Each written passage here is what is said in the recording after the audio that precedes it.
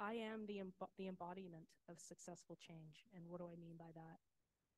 I am the current state of a still ongoing change management effort that started with my mom, who is here today, 60 years ago. And I talk a lot about the long game, and 60 years and counting is the long game. Right? So let me read from the final chapter of the book to give you some indication of who I am, and I'll just start reading. So let me tell you a bit more about myself and why I'm uniquely qualified to tell you how stupid the concept of overnight success is when it comes to successful change. I'm a Canadian immigrant. I was born in England. My parents immigrated to England. They were born in Guyana, South America. My dad lost both of his parents before he was 10, and my mom, one of 9 children, lost her dad at 8 years old. They both lived through very difficult times from a very young age.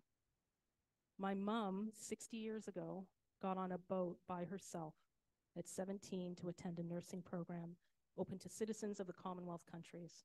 My dad stayed back in Guyana and worked to help support my mom through school. He eventually joined my mom in London, where they married and had 3 kids. My mom worked hard as a nurse and my dad as an industrial printing press technician, but they recognized that England was already overpopulated and it would be an increasingly hard place for their kids to succeed. They moved continents again to invest in our future. Mom had to give up her nursing career in the move, as Canada did not accept her UK nursing credentials at that time. 17 years after landing in Canada as a 6.5-year-old who talked funny, I read an article in the Toronto Star newspaper about an exponentially growing industry, technology, and I wanted in. I had been around computers from a very young age, so I was naturally curious and became completely focused on figuring out how to get into tech.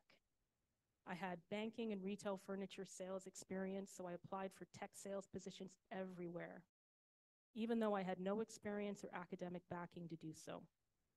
I didn't get many responses and even fewer interviews, but I did not give up. I kept applying everywhere and failing until seed level Centrifax opened a straight commission door and I enthusiastically walked through it. My current employer at the time, a high-end furniture store, offered me a substantial increase in base compensation to stay, but I knew in my gut that tech was where I needed to be. So not for the last time in my life, I declined security for opportunity. Thank you, Ted Chislett and Giorgio Abundi, 2 former Rogers executives, for the Centrifax opportunity. I've come a long way, and it all started with you. 3 continents and 27 years of constant curiosity and learning, while progressively climbing the ladder in tech, resulted in my family history going from struggling in South America to the C-suite in North America in 1 generation. That is what you call playing the long game, working hard and succeeding at sustainable change. Overnight success is fiction. I've established a reputation for results when they're needed. It is through my many years of trench warfare that I'm able to share my method, which is based on professional and life experience. I've recognized in recent years that what I find most rewarding is helping people achieve meaningful things on both a micro and a macro level. Depending on someone's stage of experience and maturity, the thing they are trying to achieve may be small to me, but it's massive to them. Supporting their success and witnessing their pride in succeeding is the best feeling in the world. And at the end of the day, we're all humans. It doesn't matter if you're a CEO, President of the United States, Prime Minister of Canada, or you're a frontline worker. We're all people.